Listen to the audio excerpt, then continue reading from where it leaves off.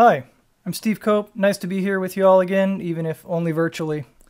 I want to acknowledge my co-authors, Charlie Holderman, the C++ developer who is here with us today, and Nawajish Noman and Tanya Lopez Cantu, who authored the Jupyter notebook we're going to talk about. This presentation is a brief explanation of a new Jupyter notebook and its corresponding ArcGIS tool we shipped earlier this year. The notebook computes slope, aspect, and 7 types of curvature.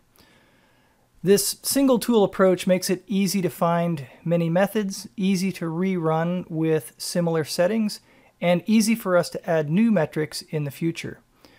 We've provided the notebook because we've introduced some newer ideas and want everyone to see how it works, and provide the opportunity for people to modify and experiment with our settings, or to add your own new terrain metrics by just plugging in a formula and reusing the rest of our framework. The tool and notebook are relatively simple, with the same set of options, a list of terrain metrics or parameter types that can be computed, the surface type that you want, a neighborhood distance, and an optional use of an adaptive neighborhood.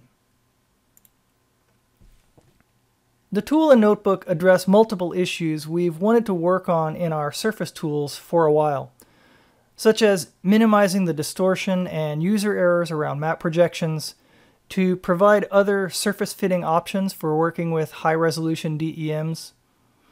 Also, regarding high-resolution DEMs, we provide a user-defined neighborhood, which is also useful for spatial scaling. And finally, to provide some additional curvature types with clear, unambiguous names and formulas. The graphics at the bottom are of a small cinder cone near Mount Fuji in Japan, showing profile curvature on the left and tangential curvature on the right. This sample data set is provided with the notebook. Calculating surface metrics involves distances and angles, which are distorted by map projections. In the last decade, ArcGIS and other geospatial softwares have worked to avoid projection distortion by writing geodesic algorithms instead of planar. They're computationally more expensive, but provide more correct answers and minimize confusion and accidental errors by end users. Because we're using geodesic distances, we can't assume points are equally spaced and therefore can't use the typical finite difference approach. However, this allows us to write the geodesic calculations in a modular way, which makes it easier to change window size, surface fit, and terrain metric and still use all the same formulas. It also makes it easier for you to add your own new terrain metrics and reuse this framework. Both the ArcGIS tool and notebook are geodesic. They use a slightly different approach, so there are minor differences in the slope and aspect outputs that we'll talk about at the end. Our original slope and aspect implementations way back fit a plane to a 3x3 window, and our older curvature tool used a biquadratic 3x3. The quadratic surface provides a looser least squares fit to the points, which helps to minimize the effect of DEM artifacts and high-frequency noise of modern high-resolution DEMs. Many of you have recommended the use of quadratic for a long time, and we agree. 30 and 90 meter resolution DEMs worked well for describing terrain features with a 3x3 window, but as finer resolution DEMs have become more common, the standard 3x3 has become problematic. The value is limited for geomorphology or urban planning or other fields of computing slope or aspect with a 3x3 window on a 1 meter resolution DEM. It's common for users to simply resample their DEM, but this introduces other problems and changes the characteristics of the derived terrain metrics in a way that are unknown to most users. We provide a neighborhood window size option, which allows the user to specify a size of window that is appropriate for the DEM resolution and the landscape features of interest. It can also be used for multi-scale analysis by running multiple times with different window sizes. Here you can see the noise in profile curvature with a 3x3 window on the left on a 6 meter resolution DEM. And as the window size increases, the striping artifacts and high-frequency noise become less, and the significant curvature features of the landscape become more prominent. A bigger or biggest window is not always best. You may miss small, important landscape features, so we introduced the concept of an adaptive window. Adaptive windows are used in other areas of spatial analysis to capture phenomena of varying spatial extent, such as in the bandwidth in a kernel density estimation. In the graphic on the right, you can see how with a constant cell size, a different size window would be appropriate to describe the creek channel, the foot slope, and the plateau. In this approach, we estimate surface complexity for each cell at progressively smaller window sizes until a threshold is met. The metric used is deviation from mean elevation following the approach of James.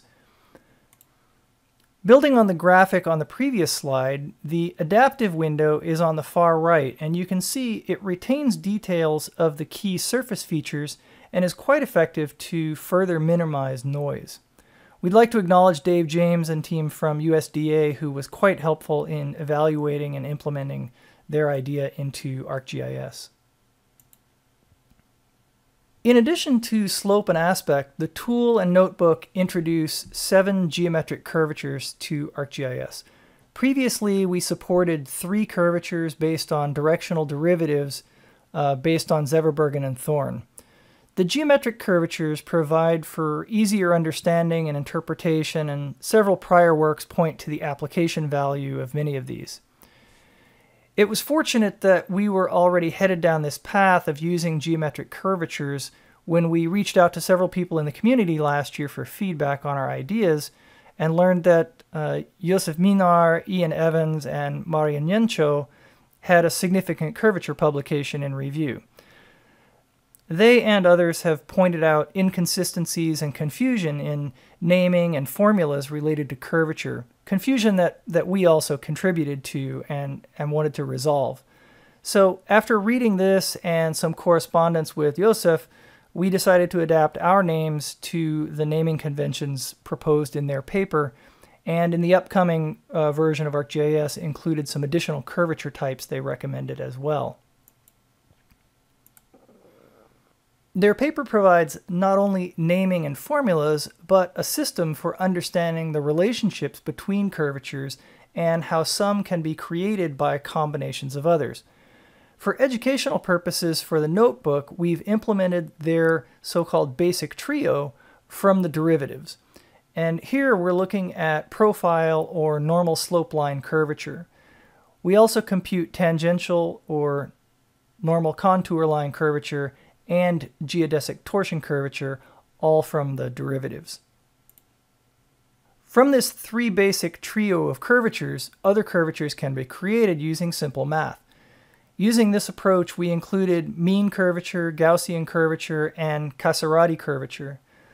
Additionally, since we have slope in the notebook, we also included projected contour curvature, more commonly known as simply contour curvature, which is fairly commonly used.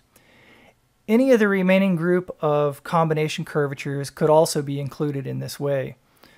We especially want to acknowledge here Josef's guidance and review and insight on this, particularly on the curvature portion of this project. He was quite helpful and responsive. There are a few known differences between ArcGIS and the notebook. There's a small difference in the curvatures due to the math libraries. We also have a different approach to handling missing values at the edges of the input data. And as mentioned previously, we had to take a different approach for the geodesic calculation using a point-by-point approach, which results in some larger differences for slope and aspect. The notebook's provided as an educational and research tool, and we wanted it to be very easy to understand the logic and formulas, so it intentionally lacks any optimizations or tuning.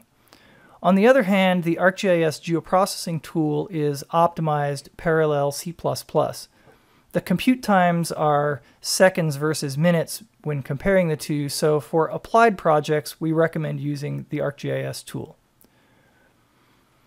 As we add new terrain metrics into the ArcGIS tool or find other issues, we'll also continue to update the corresponding notebook here as well. So let's take a look at the notebook.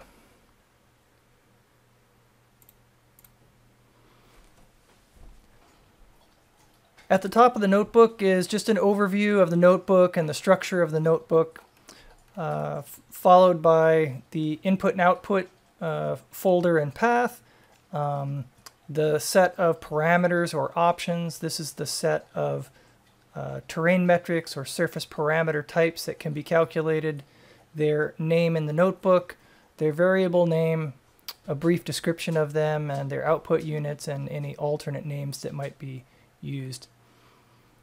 Also here is the other things you can set, the surface parameter type, the neighborhood distance, and the Boolean to use an adaptive neighborhood or not. Short description of the sample data that we use, and then an explanation of how to run the notebook. So here mostly we're talking about how to run this notebook in conjunction with ArcGIS, either running in Pro or running alongside a notebook server, or maybe you're doing like I am and you're just, running it standalone, but you have the ArcPy libraries on your machine. There are some ArcGIS ArcPy dependencies that we use inside of the notebook for simplicity, but there's also explanation here of which things we're using and how you can replace them with something else.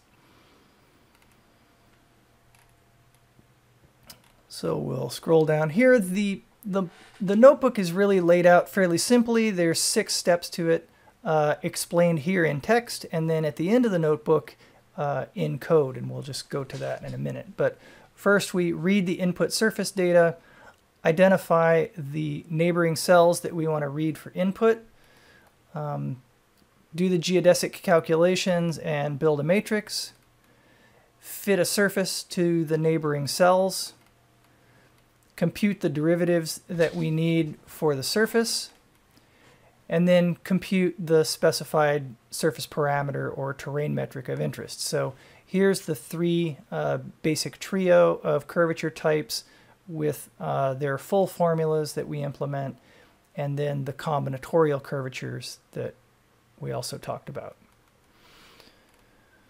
Then we have a set of functions that we use inside of the calculations. So these are sort of the worker bits, the modular piece of the code that make it easy for the later code we'll show here in a minute to be so simple. So this is all of the sort of guts of where things are happening. For example, where we're deriving the curvature types, this being the basic trio, and here being the combinatorials, doing the quadratic and biquadratic surfaces, calculating surface normals, doing the geodesics, handling of no data, all that to get down to an easier explanation of what we do on a step-by-step basis for each cell as we work through the data. So these are the same 6 steps outlined above, but here shown in code instead of in text. So after each of these 6 steps, we create an output. There's some pre-built rendering here for curvature type. There's other types of rendering that we'll add here in the future as well. Some explanation of the differences that we talked about previously between the notebook and the ArcGIS Surface Parameters tool. A note about how to add your own new custom surface types, and then the key references. In this case, which was Minar's paper for the curvatures, and then referencing the paper that this notebook for this conference was part of.